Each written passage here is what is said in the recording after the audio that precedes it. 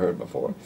As the most veteran member of the Oregon Legislature, who served in a legislative session that went almost to Labor Day, who served in Oregon's longest special session of 34 days in 1982. I served in 16 to 18 of Oregon's 36 special sessions.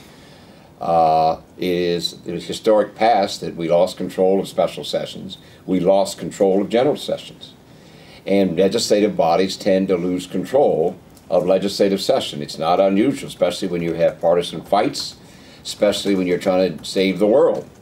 And so one of my goals is being the most veteran member of the Oregon Legislature almost in history now. I don't know if we've reached that point, is I've learned through these special sessions and these very long, very painful long sessions that if you don't ride herd on yourself and you set deadlines and you don't try to anticipate them, you will lose control of a session. So everything you may be said in terms of how you think, but I don't know if you've ever seen a legislative session out of control as I have.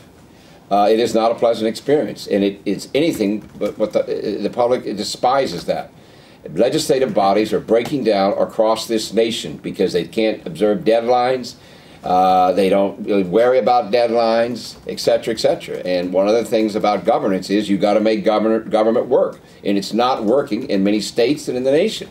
And part of the reason it's not work is they don't know how to organize. They don't know how to work through things efficiently. They don't know how to set deadlines. They don't know how to be disciplined.